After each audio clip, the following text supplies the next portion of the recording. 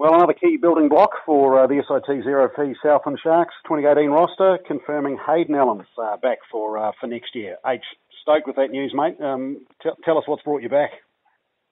What brought me back? One, I guess as just mentioned, I'm fortunate enough to have a lovely wife that supports me in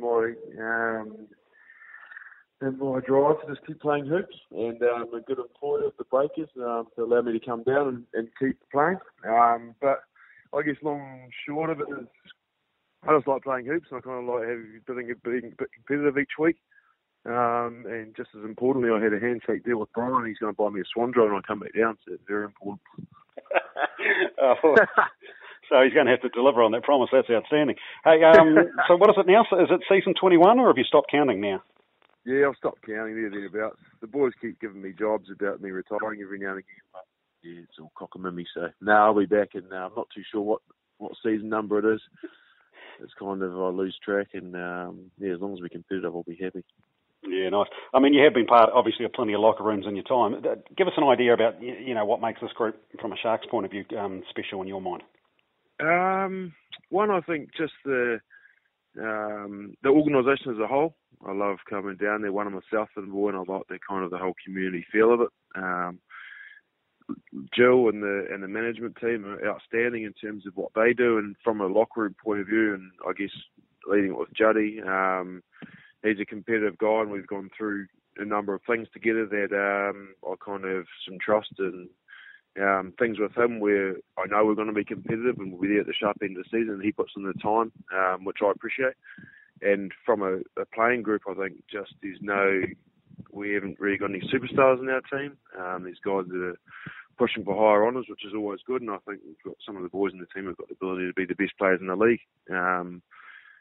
And again, it's just a good bunch of guys to hang out with, not just on the court, but off the court also, which plays a big part in it when you're down south, and where obviously a number of us being out of towners, we kind of get to spend a lot of time at restaurants and so forth doing the thing, and I just really enjoy the group.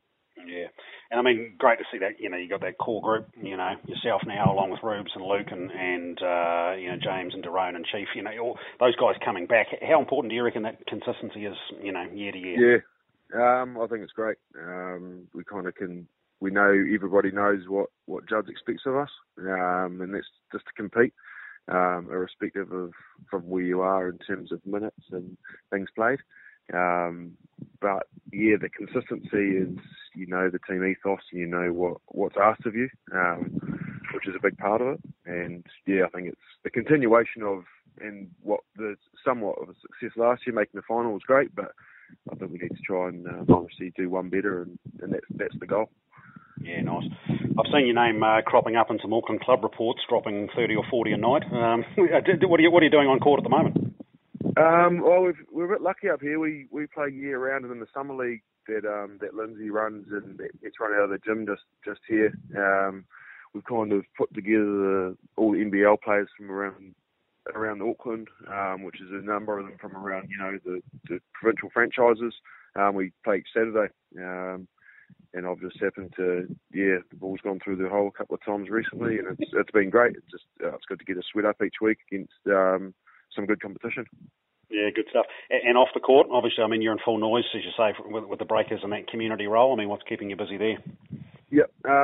Community stuff, junior Breakers. We've got more teams, more kids coming through. You shake a ticket, which is outstanding for the game of basketball.